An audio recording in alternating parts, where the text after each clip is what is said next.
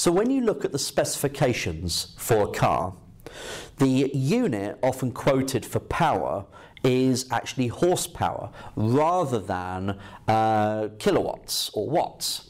So what is a horsepower? Well, what is 1 horsepower and why do we use it? Well, it's essentially an imperial measurement that stems back from the need at the beginning of the Industrial Revolution to compare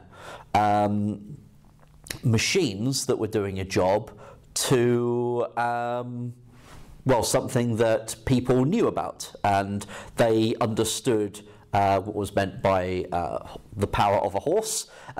Which horse, you might ask? Well, that's an obvious question, but one horse is going to be different to another. But the idea being that people knew essentially how much they could get out of a horse, and so they needed some kind of way of comparing if they replaced their horses with some machine. So it was devised that 1 horsepower is actually representing 33,000 foot-pounds per minute. So what does that mean?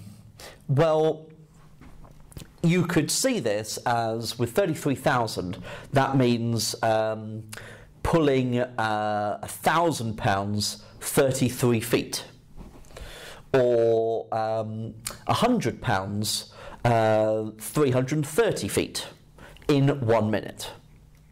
Okay, so that's essentially what we mean by 33,000 foot-pounds per minute. So the number of feet and pounds multiply together to make the 33,000, and that would be per minute. Now, that means that we need to have some way of converting between horsepower and kilowatts. Okay, and thankfully the Casio ClassWiz has the conversion that we need. Okay, so let's say we wanted to work out how many watts 1 horsepower was. Okay, so what is 1 horsepower? So abbreviated to HP. So what I'm going to do is I'm going to first of all press 1, and then I'm going to press Shift and then number 8. You'll see above the number 8 on the ClassWiz there's a CONV, conversions, and I'm going to scroll down until I get to number 4 for power. Now there are 2 options here. There's horsepower to kilowatts or kilowatts to horsepower. So we're going to choose the first one, horsepower to kilowatts. And so you should now have a screen that says 1 HP, then a little arrow, then kW. Okay, so press equals, and you should get 7,457 over 10,000.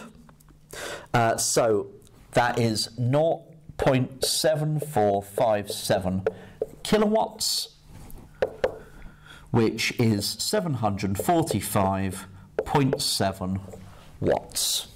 Okay, and so that's what we mean by 1 horsepower. So you're going to really need a device that can convert between the two should a question with horsepower come up.